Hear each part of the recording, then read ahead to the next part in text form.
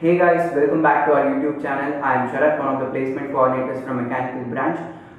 We are back with another session of Journey Through Placements. This is where we interact with our place students and provide tips and hacks for our viewers. And not just that, this content is inspiring and they also provide the necessary motivation. So, without any further ado, let's kickstart the session. And first of all, Vishnavi, Vyshak, welcome to the session. Congratulations on getting into Western Digital. Introduce yourselves. I'm Vyshak from 4th year Electronics and Communication. I'm Vishnavi from 4th year Electronics and Communication. Yeah, thank you guys. So let's start about the company. So what does Western Digital do? So Western Digital is an American multinational company which generally works on hard drives, SSD, and also some of the cloud solution and cloud storage process. Okay, so you know why we are here. We want to know the nitty gritty of the selection process. So let's discuss about that. So how many rounds were there? So basically it was different for all the candidates. Okay. We've had 3 rounds. We've had 2 rounds of interview. We've had 4 rounds of interview. So for everyone, the common round was the first virtual test. So there the questions included from aptitude and various other topics like subjects like computer networks, operating systems, and especially SQL and programming questions. Programming both in coding and as well as MCQs. Okay. So I hope the first round was very similar to that, even for you. I had the same round, basic screening round, with aptitude as well as technical questions. Whereas the aptitude had general quantitative questions along with some work or work related, daytime related basic questions. Whereas technical questions were generally on basic queries of SQL, some of the algorithms in operating systems, or to debug certain programs, simple programs, and get the correct answers. Whereas the coding questions were, I think we had like 4 coding questions, out of which 3 were to code the entire program, whereas one of the question was to debug the compilation error. There was a compilation error, I think, so we have to optimize that and get the correct solution. That was one of the questions, whereas all the other 3 were complete coding. So the quant section had some usual suspects. So okay, let's have a deep discussion about the topics you just mentioned. So you said there were questions on SQL. Like, can you just give us an example? Like, what sort of questions were asked from SQL? SQL, there were basic query questions. There would be a table, and they would say that they would require this as output, this as the data you have to retrieve from that table. So what the query might be. So there would be options. It was all MCQs, so multiple choice questions. So there we had to choose the proper answer for that. Okay. So can you shed some light on what sort of programs were asked? There were simple basic programming questions. The 3 were comparatively easier. The debugging question was just we had to change 2 lines of code. Okay. We had to include 2 lines of code so that it would compile properly and we would get a proper output. That was it. So yeah, like before we move ahead, because we are discussing a lot on programming. I just want to know like how much preparation or how much knowledge requires to crack these tests, like especially programming skill. Yeah, one needs to be good in at least one programming language, either it is Python, Java, C++, or even C. Anything is fine. So they should be good at a particular programming language, and they should have learned some basic algorithms and basic data structures and how to handle those. However, in Western Digital, the coding questions were not so difficult. But if you talk in general about programming questions, if you have to deal with a particular programming question, how your preparation is, you have to know basics of data structures and algorithms. Yeah, that is fine. If they can do it, they can do it. Yeah. So you guys just mentioned a lot of buzzwords like data structure and algorithms. I'm from mechanical. Please, can you guys educate me? Like, what is this topic and where can I learn about these topics? Yeah, data structure and algorithm is it's like a foundation for computer science students or anyone who is willing to get into software field. So we can learn especially me, I have learned it from YouTube videos, and also we had a subject in our curriculum, so that really helped me. And then during lockdown, we had this Coursera learning thing that we did provided free courses, so that really helped in learning all this stuff related to it. Okay. But since you guys just mentioned Coursera and other platforms, I just want to know, like, is it really important to have lots of certifications for these interviews, or doesn't even matter? Getting certificates is not important. While doing courses, you have to learn, you have to understand what you are doing. In interviews, they do not ask you to show certificates usually. So they'll check if you have knowledge in that or not. Yeah. Okay. If you want to add upon that?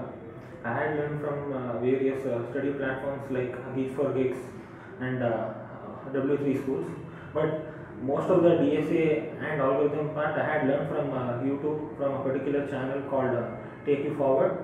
The instructor name is Raj Vikramaditya. He teaches all the algorithms and data structures in an easy manner. He gives all the different types of approaches to a single problem, like he has for a normal approach, a better approach, and an optimized approach using different algorithms to a same particular problem. So what this does is you can go through different approaches for a particular problem, which allows you to think in a different way when you are approaching a problem. Like when you see a data structure problem, so you think of using a stack or a queue. So it depends.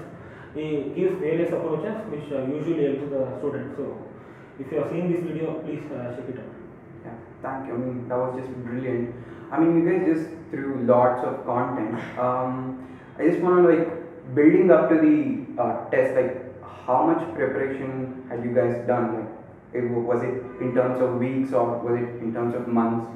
How much preparation did you guys have? So, while getting into a third year, at the end of the third year, the placement season started. So it was the time when all the students would get into placement preparation.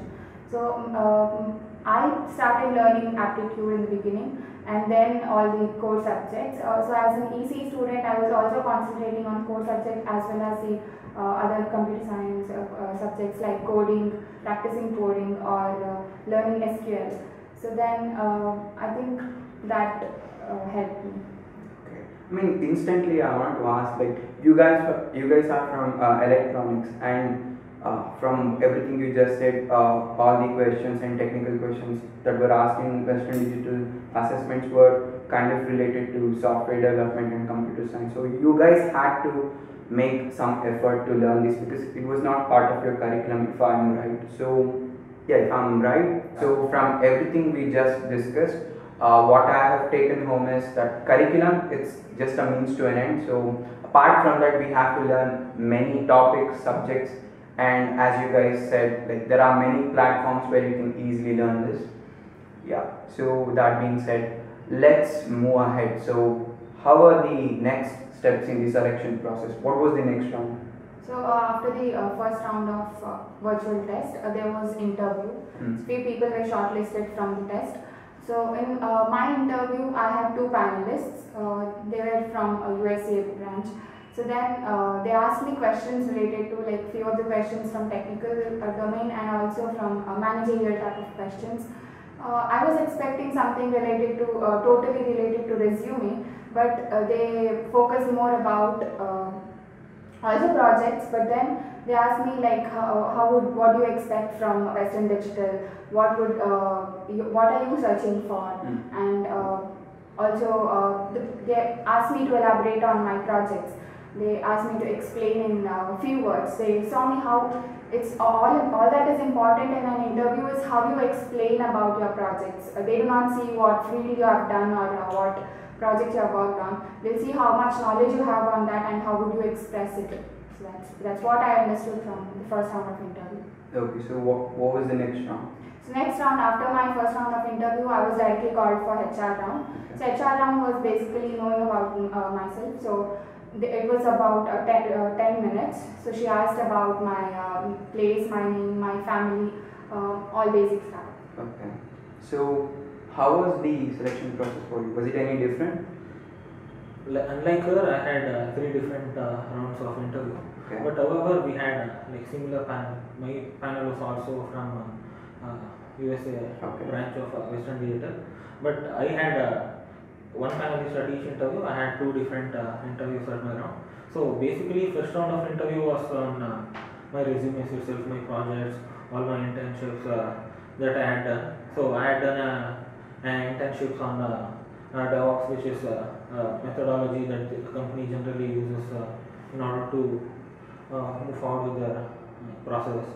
So there were few basic questions on what is DevOps, how would you inculcate that in Western Digital, like how is DevOps different from various other methodologies like Agile, Waterfall. So that was some basic questions, and some basic questions on some DevOps tools that we use, Maven, Jenkins, and also Maven Jenkins, and some questions on Git too.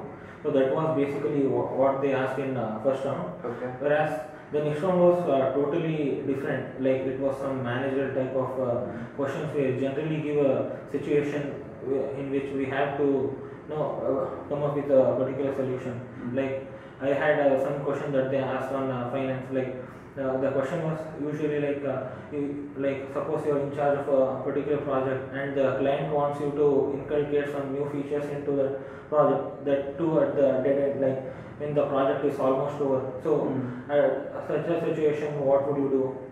So if you are the manager of that group, how would you manage the situation?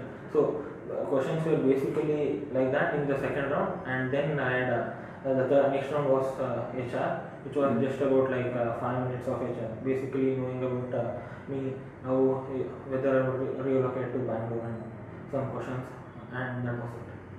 Okay, so I mean, both of you had some questions you were not expecting, so you guys had to think on your feet. That's just great.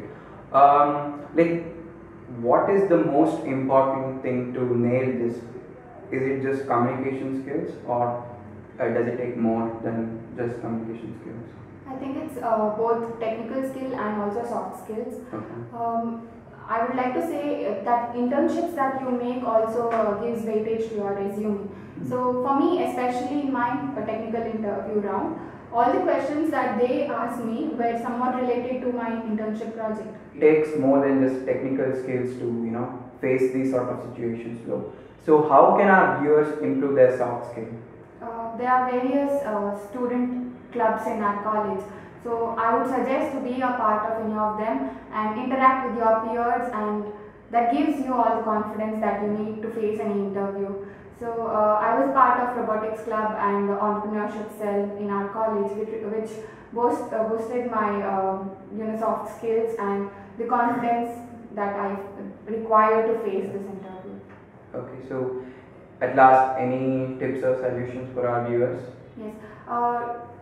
Utilize all the opportunities that you get in your college days. Be a volunteer to any of the like functions or programs that goes on in your college, or any of the join any of the student clubs. Take part, involve yourself, interact with your peers, and that's all I would like to say. Yeah. So Vaishak, any suggestions from your One end? important suggestion I would like to give is be confident in your interviews. Like be bold. Even if the answer is wrong, like don't be discouraged with a particular answer. Move on with the interview. Just move with the flow. And even if you didn't pass a particular interview, it doesn't matter. You'll have various opportunities. So just keep getting better every day. Try new things, and eventually you'll succeed. So I would like to add something here. So during the interviews, you might not be knowing what questions they might, even in the technical aspects, you might not be knowing which topics to read. Just go on studying with your face, on your own face. So this gives the confidence that you want to face your interview, because you will be having that in your mind that okay, I know all these things that I would be requiring. So that really boosts you in the interview. Okay. So I guess it was a great session, guys. I mean, I learned a lot. I am sure that our viewers have also taken some value back. So that's it, guys. We'll be back with another session soon. So keep waiting and watching, and hit the subscribe button.